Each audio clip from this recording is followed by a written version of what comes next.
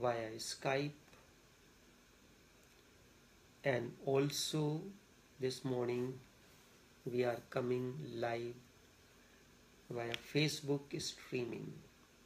So those who are connected via Facebook, they are welcomed, and those who are connected via Skype are also welcomed. First of all, let me wish you all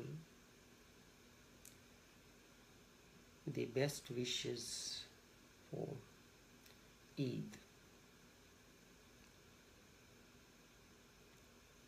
Self-respect and pride. Self-respect and pride.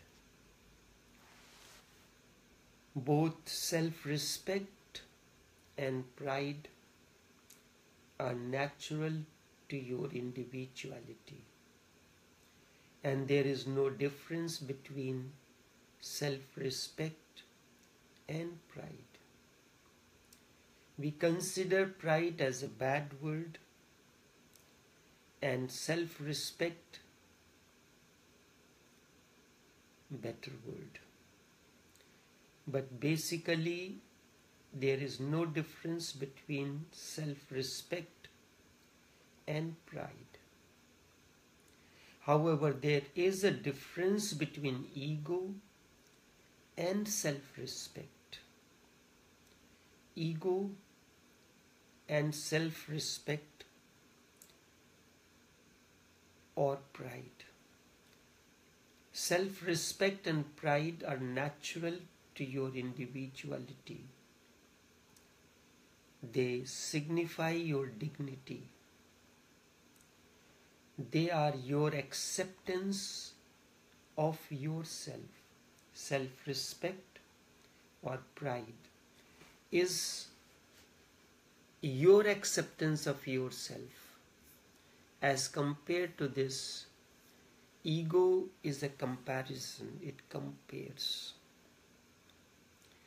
Self-respect or pride, they are non-comparative, and that is the basic difference between ego and self-respect. Self-respect is your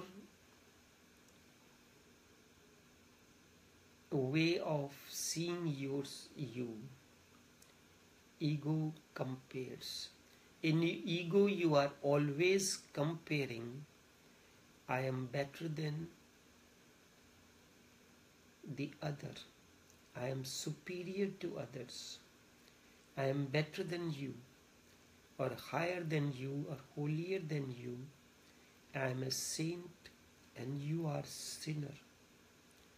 Whatever be the reason, you compare yourself as being superior and reduce the other to being inferior. This is the formation and essence of ego. But pride is non-comparative. There is no comparison. It does not say anything about anybody else. Whatsoever it says about you. It does not say anything about anybody else. It simply says, I am respectful to myself. I love myself. I am proud to be, just to be here in this beautiful existence. It does not say anything about anybody else. The moment you go into comparison, an ugly game starts. My respect towards myself is in no way hindrance for your respect towards you. You can think about you in the same way or better way or the way you like. In fact, I would love to be respectful towards yourself, because if you are not respectful towards yourself, who is going to be? If you are not proud of being a human being, the most evolved consciousness in the existence, then who is going to be proud of you? And your being proud is really nothing but a gratefulness for all that existence has given to you. It is tremendous. We were not worthy of it, and we did not deserve it. We have not earned it. We cannot claim it. It is just out of abundance of existence that it has showered us with everything. Whatsoever I have, intelligence, understanding, it is a gift. It has been showered on us. We do not value what we have because we take it for granted. We come to recognize its value only when it is no more available to us. I am reminded of a Naqshbandi Sufi story. It happened. Once a man who was poor, uneducated, unemployed, but he hated to beg, so he decided to commit suicide. Rather than begging, he thought it is better to commit suicide. How he can commit suicide? He decided to abandon food and drinks. But he was, and also in order to commit suicide, he was going towards the river to jump from a high point to get drowned. But by coincidence, at the highest point where he was thinking to jump, he found a Sufi mystic. And the Sufi said, "So you have come finally. Here people come only to commit suicide. I have chosen this place to meditate here because very rarely do people come to commit suicide. So this is a very silent place." The man said, "It is strange that I have not uttered a single word, and you have said the right thing. Yes, indeed I have come to commit a suicide." The Sufi said, "You can commit suicide, but I have one offer.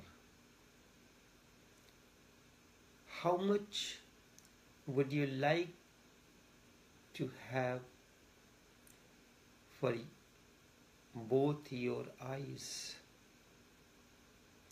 How much you would like to have for your both eyes? The king needs two beautiful eyes, and I can see you have beautiful eyes. The king knows that I always sit as the suicide point, and that is what the place was known as, the suicide point. People come here when they are going to commit suicide. They are going to do, what are they going to do with those two eyes? They can give them to the king. So whatever you want in return for your eyes, you just say it, your offer will be accepted. The man thought for a moment, how much should he ask? He could not think that his eyes will be so precious. Whatever he could think was only $500,000. He thought $500,000 for both eyes, $1 million and $2 million, but nothing seemed to be the right price. Finally, he said $10 million. The mystic replied, that is accepted. You come with me. First, we will take out your eyes, and then I will bring you back here to jump from this cliff and commit suicide. The two started walking to get the eyes taken out. On the way, the Sufi said, but I have a few other customers too. How much would you like to take for your head without eyes? The man replied, you are a strange person. Who would like to have my head without eyes?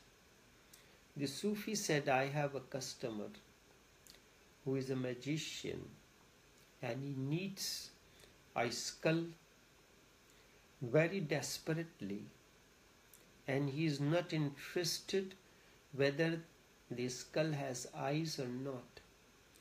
Anyways, he is going to take away all the skin, everything, and clean out your skull completely for his purpose. The man exclaimed, oh my God, then how am I going to come back? And the Sufi assured the man, do not worry, that I will manage. The man said, I have never thought about it. How much would be appropriate? He asked the Sufi, what do you think? The Sufi said, the offer you have to give, I cannot give any offer. Any offer you feel is right, it is your head, you have to decide, not me. Any offer and it will be accepted. So the man sold his skull for another 10 million. On the way, as the two were walking, the Sufi asked, would you like to sell the remaining body too? Because what is the point? You are already dead. Your eyes are sold. Your head is gone. What is left? There is no point in keeping the body. And I have another customer who is a scientist, and he dissects the body for his experiments. Therefore, he is always in need of the bodies, fresh bodies. Because once he dissects one body and experiments, it cannot be used. And he will be absolutely happy because he cannot get such fresh bodies that have only just died. There was a person, his name was Gray. He is considered to be the father of modern anatomy. He has written a book on anatomy which is considered to be a classic. He used to live around the graveyard, and he will keep on watching during the day or any time the bodies used to come to the cemetery for burial. In the night when everyone has gone, he will dig out the grave, take out the body, dissect, continue his experiments, and before the dawn, he will put back the body into the grave and cover the grave. This is how he dissected 350 bodies in order to write that classic on anatomy known as Gray's Anatomy, which is a pride for any medical student. So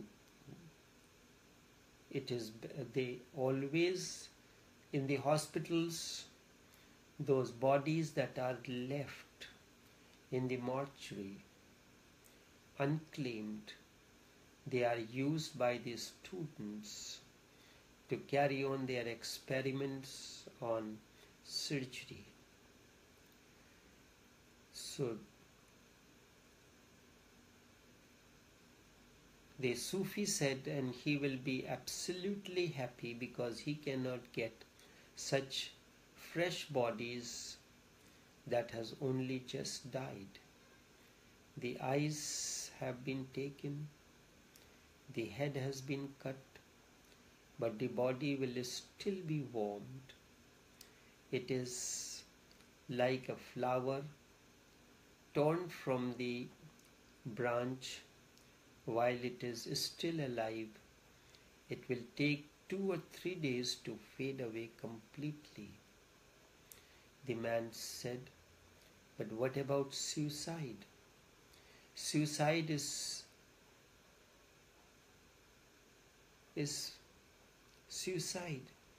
And the mystic said, there is no need of any suicide because everything is sold already. The man said, but who will get all that money? Who will get all that money? The mystic said, of course, I will get it, because you will be gone. Who else can get it? You can think of it as my commission. If you want to take it with you, you can. But you will be gone. And when you will be gone, you don't need it. As they reached the palace, the man started thinking again. What is the point of doing? What is he going to do? He had never thought that his eyes have such value. That is, his skull has such a value, and his whole body has value. And this man is going to earn $30 million by selling my eyes, my skull and the body. He thought about it and said, I do not want to do this transaction anymore.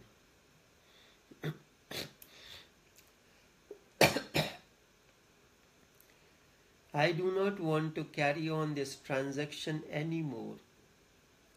The Sufi inquired, what about suicide then, that you came here for? The man replied, now I do not want to commit suicide either. I have changed my mind. For the first time I have realized that I am such a rich man. Up to now I have always thought myself to be a beggar. I was going to commit suicide because I was thinking, I have nothing. Now I realize how much I have got. At this, the mystic replied, "It is all up to you. It is all up to you. I have to go back to the suicide point and wait for somebody else who may be coming. But think again. You will never get such customers an opportunity to earn the money." The man said, "Just leave me alone. You seem to be a Sufi, but you are a dangerous fellow. I used to think that you are a religious saint, always meditating on the hilltop, the suicide point. You seem to be the most dangerous person. You were selling me piece by piece, and finally all the money would go to you. I cannot imagine how many people you have sold so far, but I can understand why you go on sitting there alone. That is where your business comes from. I will let the whole city know about this and tell them not to go to that point. Be aware of this man. He is dangerous, very dangerous." The mystic replied, "I was just trying to help you. You were going to destroy such precious things by drowning in the river. I have been trying to wake you up. Existence has given you such precious things, and rather than being grateful, you are behaving in such an ugly way, torturing your body. You want to commit suicide. In reality, there is no customer. It was all fiction. What will the king do with your eyes, and that too dead eyes? And the magician can get as many skulls as he needs from the graveyard. And every day people die in the hospital. Fresh bodies are available to the scientists. So there is no customer at all. It was just to make you aware that you have so many precious things given to you by the nature, and you are not feeling grateful. You are not feeling prayerful towards these. Don't you have any gratitude, any thankfulness? Is suicide, torturing your body, is your thankfulness? Self-respect is respect without comparison. Pride is dignity, a feeling of dignity that existence wants you. Existence has created you, and existence needs you. You are welcome in the existence. You are in no way an unwanted child, an orphan. Moment to moment, existence goes on giving you nourishment, life, light, and everything that you need. Ego is comparative. And because it is comparative, it is ugly. The very idea that I am superior to you for any reason is inhuman. Yes, it may be possible that you may have started your journey a little early. The two seeds are planted at different period of time. Their growth patterns will differ. A bud may become a flower today. The next one will become tomorrow, and the third will become a flower day after. Each bud, their destiny is to become flower. But the process from bud to the flower takes time. That much time is required for the bud to become a flower. But today this bud has become flower. Its time has come. Tomorrow will be the time for another bud to become a flower. So there is nobody superior to the other. Each bud lives its own destiny. So too, as an individual, you are here to explode into your own individuality, your own innerness. The flower of your being is to blossom into, the bud of your being is to blossom into a flower.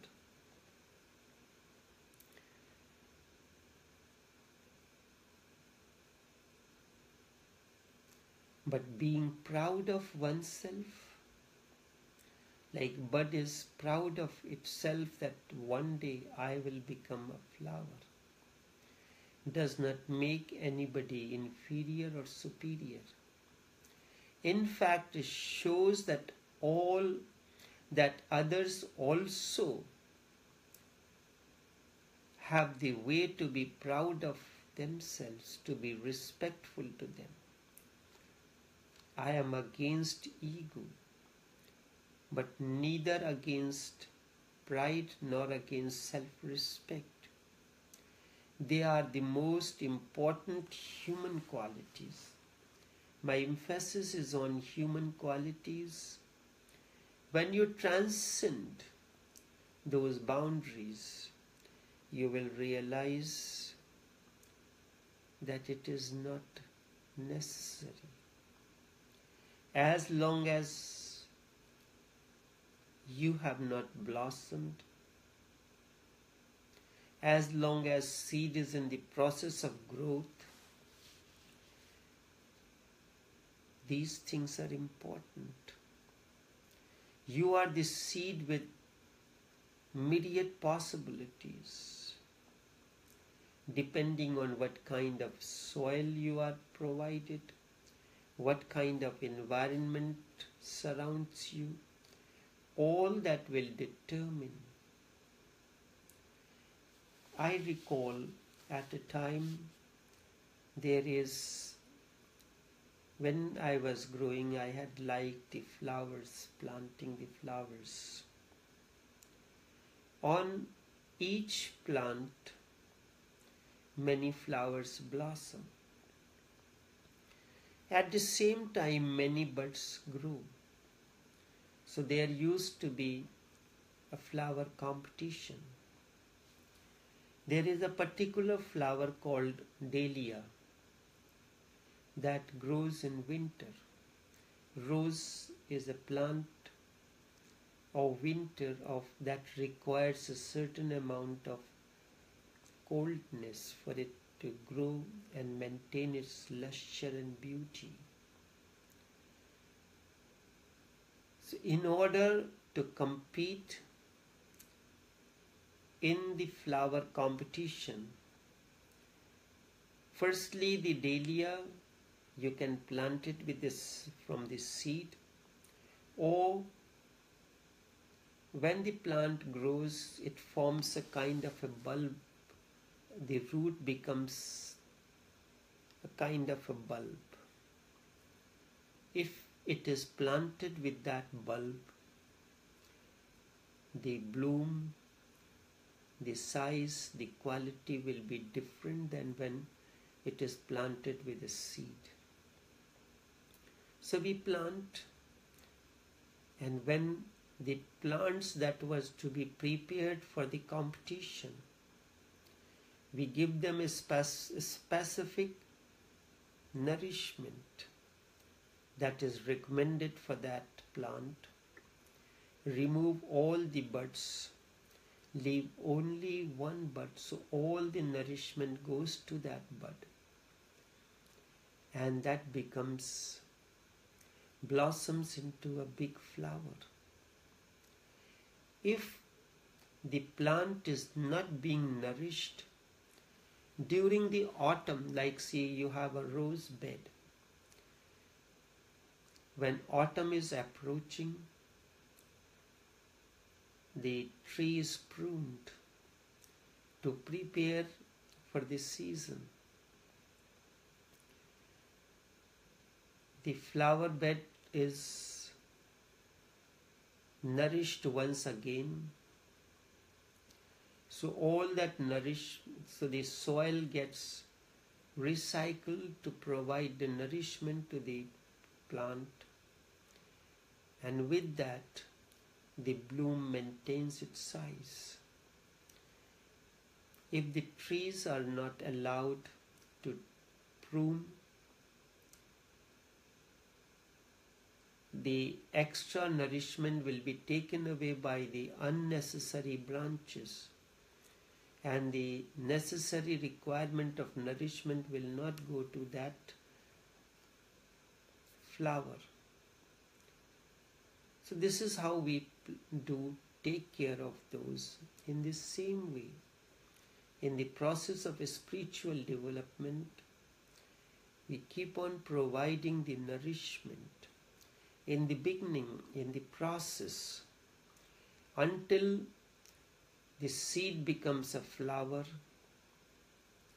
the individual reaches to that state. The self-respect and pride are important human qualities. I said important human qualities. But thereafter, all that was necessary along the way, you have to abandon when you reach the hilltop. Along the journey, it is good enough. You reach empty-handed. So along the journey, this is necessary. Ego is comparative. It is ugly. Self-respect and pride, often these are used as synonyms, one for the other. There is no comparativeness in it. They are the essential human qualities along the way. Only this much for this morning.